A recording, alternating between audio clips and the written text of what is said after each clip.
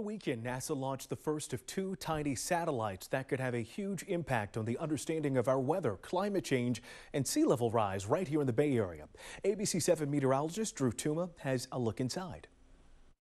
Turns out, if you want to understand the future of Earth's climate, you need to measure it top to bottom. That's why NASA researchers are about to zero in on the North and South poles, trying to understand how much heat is flowing through the Earth's basement and attic, regions that are warming even more quickly than the rest of the planet.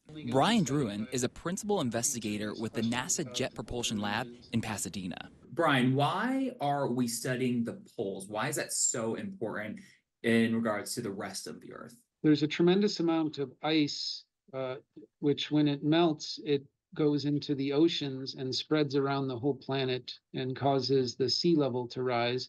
First, it helps to understand that hotter air from the tropics typically churns around the planet, with a significant portion being released into space at the polar regions.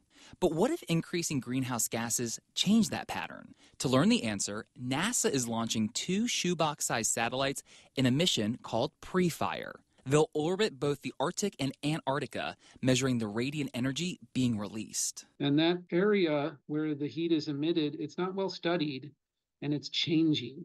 It's changing fast due to the warming climate. And the consequences could be lasting. Researchers have already documented a decades-long pattern of global sea level rise. But fellow NASA JPL researcher Josh Willis also studies how that ocean warming is melting glaciers from underneath.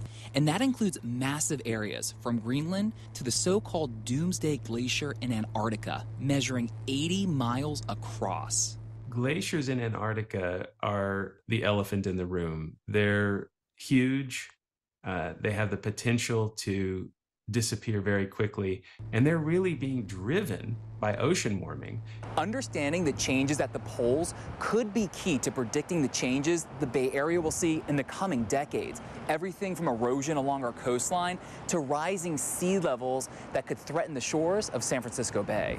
The rise we saw in the early 90s was less than half of the rate of rise that we see now. But what can we expect, and how much time we have to prepare are still critical questions. Questions NASA hopes to answer in part with the help of two shoeboxes in space collecting critical data about our planet.